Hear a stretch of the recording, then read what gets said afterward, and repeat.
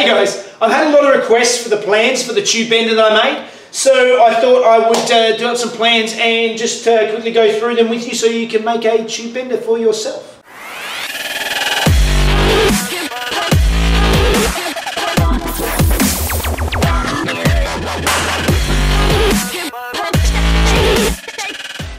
Alright, so if you haven't seen my previous video on this, I've got a couple of videos on how not to build a tube bender, trying to modify a pipe bender that just didn't work, so that could save you possibly a lot of headache there, seeing the headaches that I went through.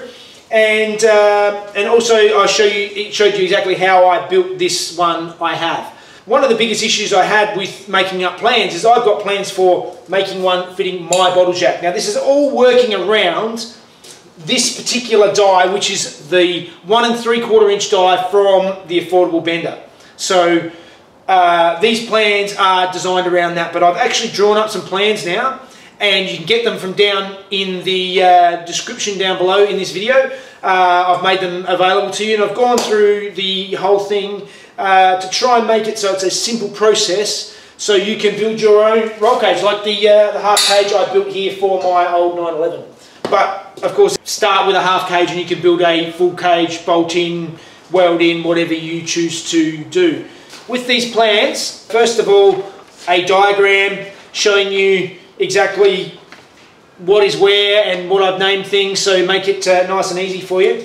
And also the measurements you need to make to measure your bottle jack so that you can adjust the size of the bender so it fits your bottle jack. I've also done here some step-by-step plans. There is some maths involved, I'm sorry guys, but I've kept it as simple as possible. I've worked through the example and shown you how I've done it for my bender, so hopefully you can use the same principles and work out your own. If you have any questions, feel free to comment down below. I'll see if I can help you guys out. First of all, we'll go through my plans, and I've done it as a step-by-step process. So the first thing you really need to do is to measure up your bottle jack itself. You want to measure the total overall height to the very top of the jack, from the top to the base. That is your overall height, which I've called X. You want to measure your width, including this jacking lever, which is Y. And you want to also measure from the center line of your jack to the back edge of the jack, so the opposite end to the jacking point is what I call the back edge, and that is your Z measurement. I did also note that on the top of the bender here, I've actually welded onto the square tube a piece of 3mm angle iron that reinforces this whole top plate, because obviously with the jack, all of the force is going into this top plate, so you want it nice and strong. So it may be a bit of overkill, but that's the way I've done it, so it will withstand all the forces involved. As for the mounting cup, which the neck of the ram from your bottle jack sits into, I've doubled it up. I've got two pieces of pipe inside each other, welded together to make that extra strong, because that's taking the full brunt of the force of the bottle jack from the shoulder of the bottle jack, pushing up into the bender itself.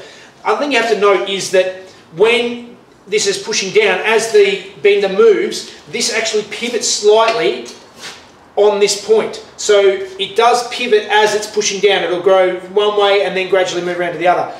If you go too far, it's going to start trying to bend on an angle, and this has to be quite strong because it is pushing, and I did, in my early stages, I did bend some of these, so that's why it's doubly reinforced, because there is a lot of force involved in this process. So also be really careful, because there is a lot of force involved, so make sure you really take your time and care in building this. This is a suggestion, it's all up to you guys what you do. If you're not confident in building something like this and in welding something like this, please don't attempt it, because this stuff can be dangerous. So yeah, just take all necessary care you can.